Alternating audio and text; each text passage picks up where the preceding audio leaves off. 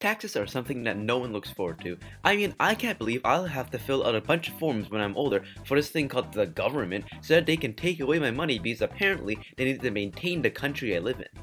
I mean, I'm sure I could just survive by living out in the wild and just eating mud or something. It's so simple. But since I don't want to do that, and definitely not because I can't realistically consume mud and not immediately perish, I've invented a tax fraud simulator.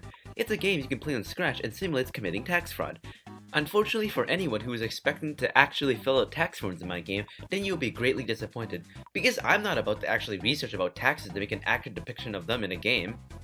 But anyways, in my game, you'll be mainly using the Tax Frauder 5000. The Tax Frauder 5000 helps you avoid taxes by making you play minigames, and depending on how well you do on the minigames, you'll avoid paying a certain amount of your taxes. Unfortunately, you can't avoid all your taxes forever, and you'll slowly lose money to taxes each year. So, see how long you can go without becoming bankrupt.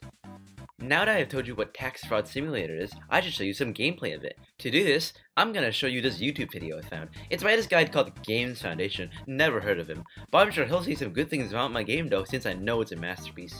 Alright, let's watch the video. So what's up everyone, this is gonna be a gameplay of Tax Fraud Simulator. Let's just hop right into it. Huh, isn't that weird? He sounds exactly like me. Let me just skip ahead a bit. Why does it look like a 5-year-old drew this? Oh come on, I worked hard on that.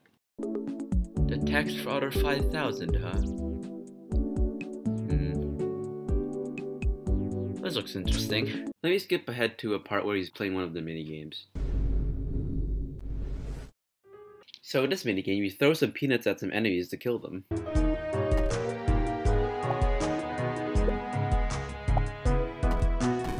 Alright, let's move on to the next minigame. In this minigame, you control a cat. You need to jump to avoid the rocks, and if you hit the rocks, you die.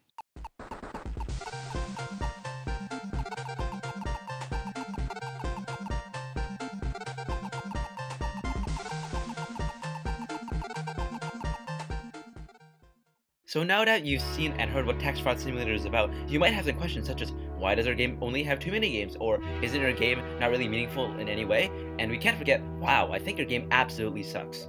While that last one wasn't even a question, I can still answer them. So for the first question, I didn't have enough time to make more minigames than I was planning to, but things like failing to animate a peanut tumbling for an hour took up a lot of my time. And even though my game is kind of silly and not really the highest of quality, I think it was still valuable that I did this hack. I was able to practice my coding skills and make something that I was proud of, and while I probably won't specifically work on this game in the future, I will leave this hack feeling motivated to continue coding.